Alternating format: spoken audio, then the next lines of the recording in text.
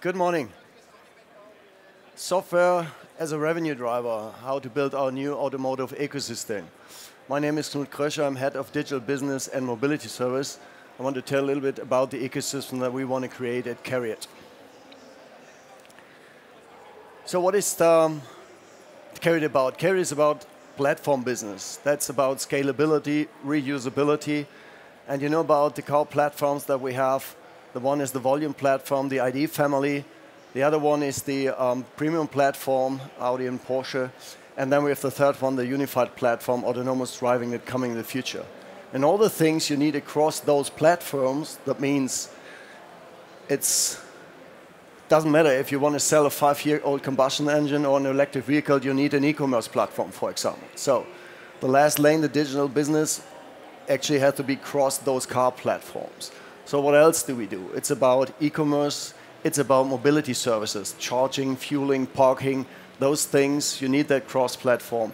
When it comes to CRM, is it the case, is it lead, you need this also cross-car platform. And when it comes to the ID, the brand ID, well, we actually want to go into a direction of a group user ID, you need that to log into our ecosystem, to connect the car, to enroll the car. And of course, you need to know what services is booked by the customer, on what car is he, and what service platform is that car in order to offer the best services. And why do we go in the direction of a group user ID? Because in the future, we will not have only car owner. Of course, we will have user.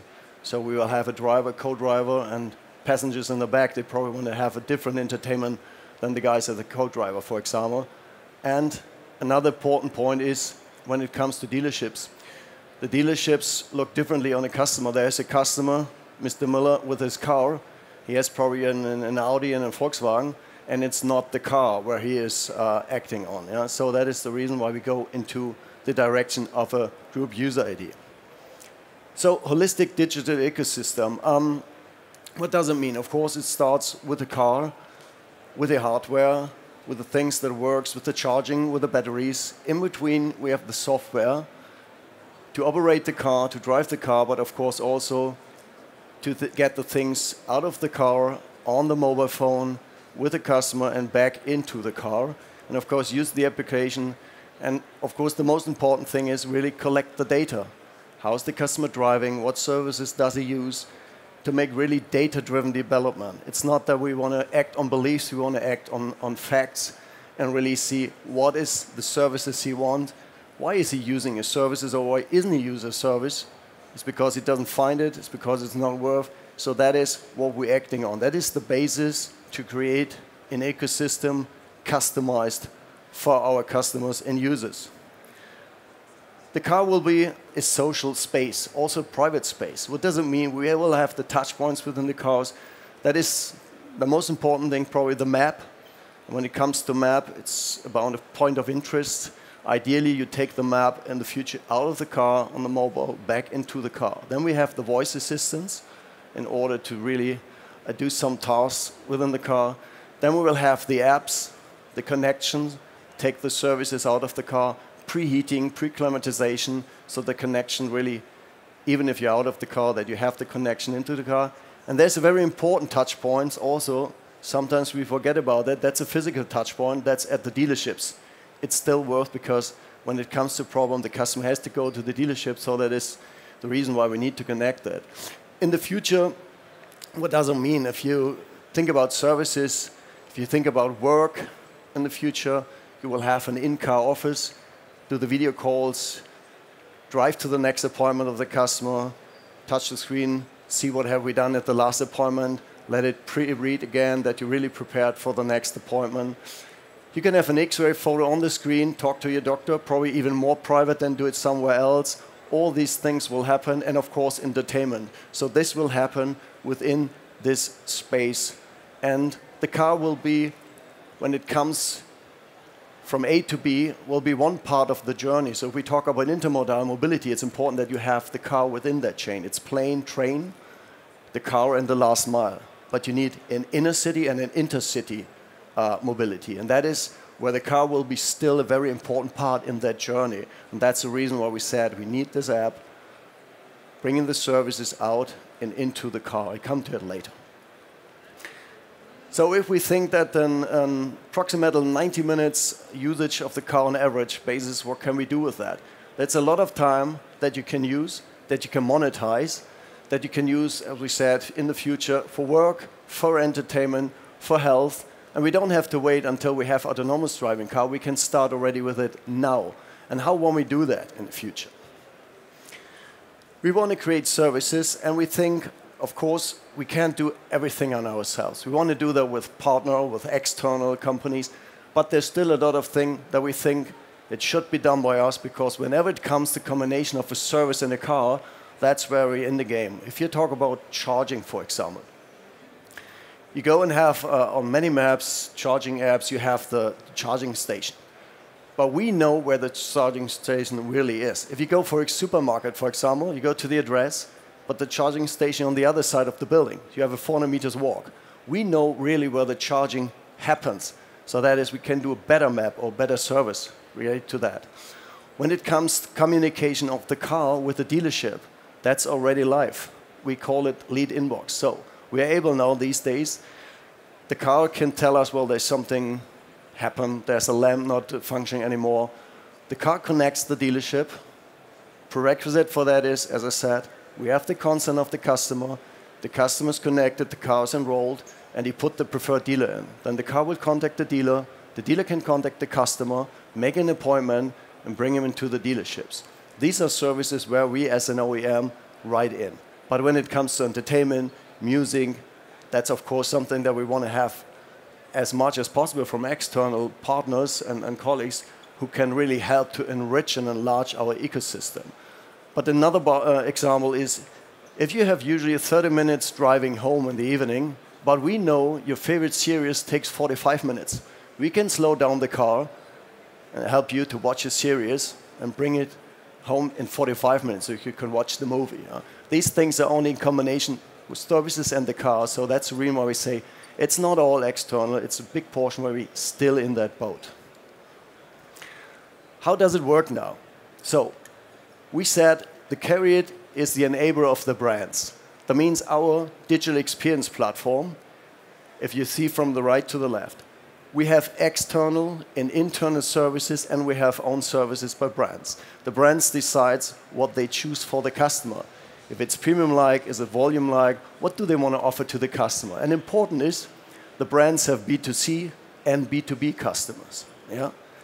We tend to forget the B2B customers, although we more than 60% sell into the B2B in the commercial area, but we all try to want to entertain the private customer. And especially for the B2B customers, it's of utmost interest that we take care that they have no breakdown with the car. So that is the predictive maintenance, what we're doing.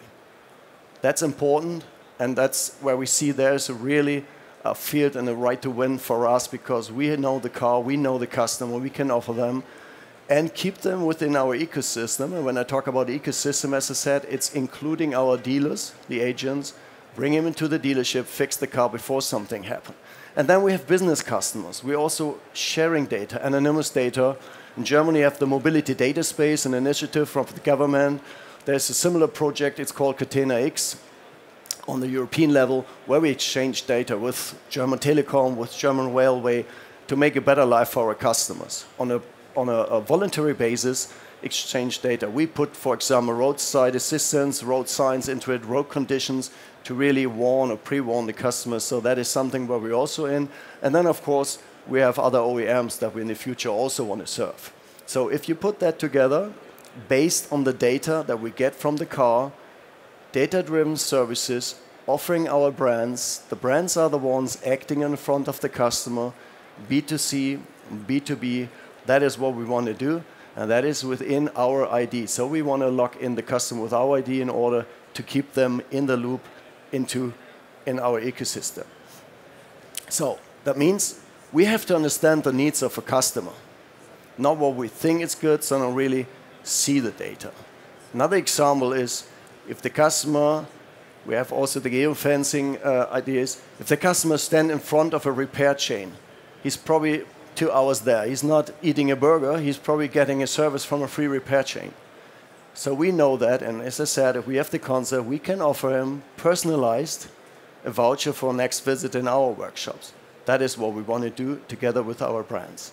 That is one of the examples. And of course, to serve our brands with user-centric design.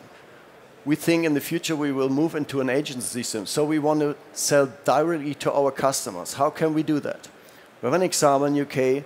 We had drivers, Golf drivers, we knew they did not do them more than 100 miles a day. We knew they had charging stations on their way, so we offered them a concrete offer for an electric vehicle because they had they had the mileage, they had the charging station. We had a lead quote about 40%, so 40% of the customers come into the dealership and ask for an offer. That's outstanding. Before that, we couldn't match that. So that is about personalized campaign.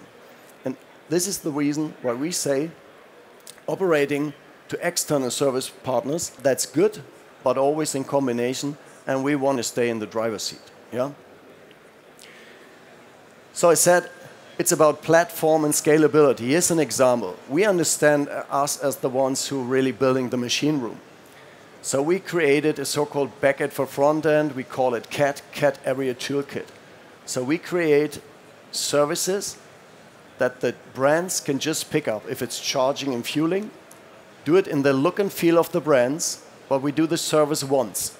We have the connection into the service backend of the car. They do it in look and feel. So that means we have one service. If it comes to next service, it can be used by all the brands. They decide if it suits to their customers. And if we have bug fixing, it's done once. So we put the logic out of the apps, out of the cars into the backends, have the connection in the cars and have the connection to the app in order to be able to scale it and do it once, save money. Because you know that the Volkswagen Group is very, very famous for the good cars. That is because we had the internal combination who's doing the best cars. But in the area of the digitization, it's about scaling and reusability, and that is what this is behind. So we take care of the engine room. So and that leads, of course, to a so-called circle. Yeah? What does it mean? We start with the interest and the purchase or the awareness of our customers from the websites into our CRM loop. We offer them a concrete demonstrator car, whatever. When they purchase the car, we want to keep them in the loop in the ecosystem. Why is that possible? For example, today we know much better what is about the car. When the car comes back, we are able to offer a second and a third life cycle when it comes to leasing, for example. We do not only know how the car was serviced, we knew that also in the past, but today we know how the car was driven and what status do we have of the car. What is the battery status? What is the car itself? So we are able, even in the second and the third leasing cycle, we can offer wear and tear packages because we can handle the risk. That keeps the customer in the loop, in our ecosystem, makes good price for the customer, and makes, of course, good business for us. I talked about the lead inbox. This is something where the cars, as I said, sends an info to the dealer. We have already 10,000 leads a day. We started with 1,000 leads a day. It's 10,000 leads a day. That's more than 2 million leads. It's live in 17 countries, all the brands, across the brands, with 25,000 users in the dealerships. And that is what really creates impact in front of customer, and of course what creates revenues for our partners and for us. And that is the important thing when we talk about this loyalty loop. So what have we done and what are we going to do in the future? We have done already services live. As I said, we don't have to wait for autonomous driving cars. We have plug and charge. The car itself registers at the charging station. So you don't need the card of your charging provider anymore. We have the digital maintenance, predictive maintenance. We have the in-car charging app. The in-car charging app helps the driver to plan a multi-stop route planning, so he knows where's the route, with what battery status he wants to end up in the final destination. What is about this? If you want to go to a hotel and you know they're 1 week at that hotel, you don't need 80% of battery when you end up there. So if the car knows that, it does not give you probably 50 kilometers before your destination another charging point where you wait an hour or 30 minutes to upload it to 80%. You can go and with a residual state of 15%, for example. You can give feedback for the charging stations, and you can really then help to create a better charging net. And then, of course, in the future, we will have metaverse, NFTs. We will have themes in the car with your favorite soccer club, your favorite football club. It's individual. You can also actually resell it. We will have in-car office. We talked about it because a lot of our customers work in the car. For example, the field force, 100,000 of field force workers. Each and every day, they have their appointments. Each and every day, they're looking for a hotel. So in the future, they will be able to book a hotel, for example, out of the car, that they have an overnight stay, things like that. Really helping to do the work in the car. Because what are they doing, actually? Every 5 minutes, they look on the mobile. What is the next appointment? What is the next call? So we want to help them put that on the screen. And then we will have also usage-based insurance. That's what I said. Anonymous data, give it to insurance company and help them to create individualized insurance tariffs.